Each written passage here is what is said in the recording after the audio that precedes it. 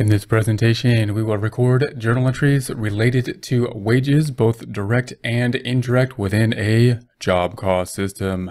Information will be on the left. We're going to enter that into our general journal, then post it to the general ledger. General ledger being used to create the trial balance. Here is our trial balance. It's in order: assets, and then liabilities, and then equity, income, and expenses. We, of course, are focusing in on the asset accounts, more specifically the inventory accounts, as we take a look at the flow of a job cost system. What we're doing here is looking at the wages that are paid to people that work in basically the construction of whatever we make. If we're making guitars, in the construction, if we have construction jobs, within the construction process, the people that work directly on that, as well as the people that work indirectly. We're going to have to sort those two out and record this information.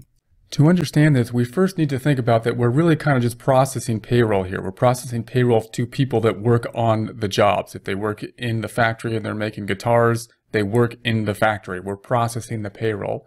Now, when that happens, typically we think that the journal entry, if we take out all the withholdings, we're not going to get into payroll withholdings and whatnot, but if we think about the simplified transaction of a payroll transaction, it would be we're paying someone, crediting cash.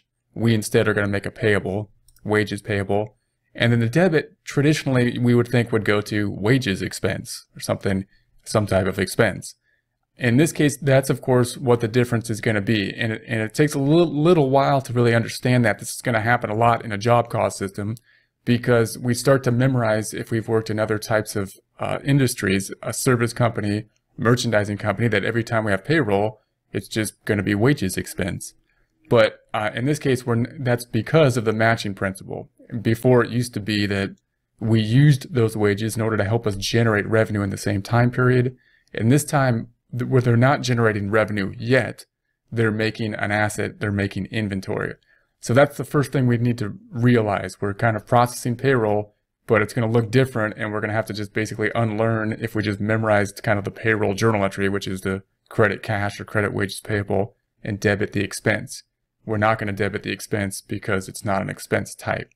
What we're going to have over here is the jobs that they worked on, and that's what we will have to track. So let's take a look at that real quick on how that might happen from a forms basis, just an example. So we're going to go to the right over here, all the way to the right. And we're going to have something like a time ticket, of course. And the time ticket is going to give us an idea of the jobs, the people that worked, the jobs that they worked on, so that we can track what job is being worked on.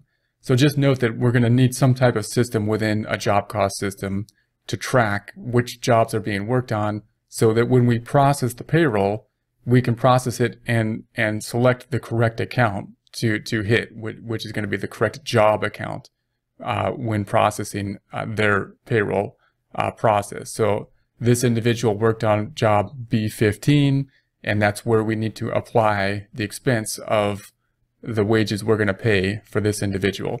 Note that this could happen for a company that makes stuff, or for a service company. Like a service company, like a bookkeeping company, may have a job cost system in a similar fashion. Also note that here we're applying out the actual cost. If we work in a bookkeeping company or something like that, or a law firm, we may have a billable rate for people that might be different, meaning we might make our invoices using some type of billable rate that's different from the actual pay rate.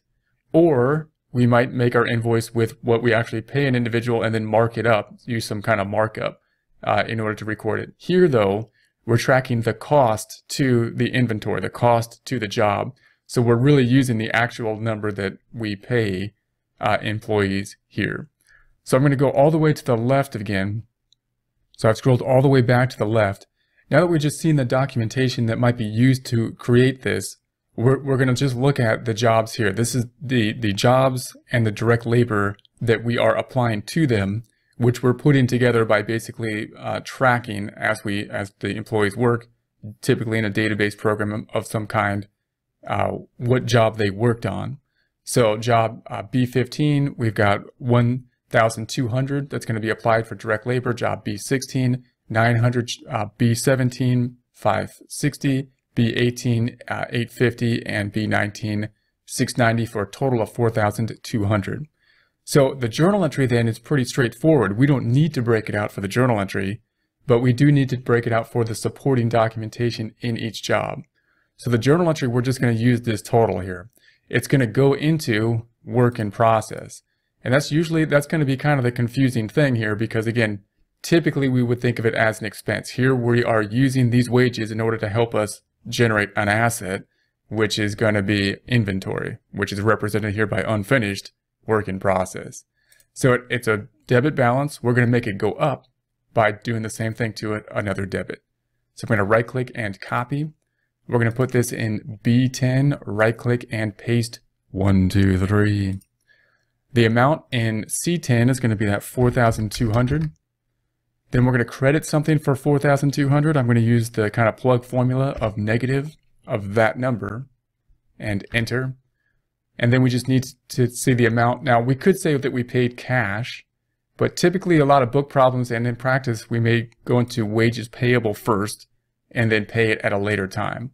So I'm going to put wages payable. So J14, right click and copy.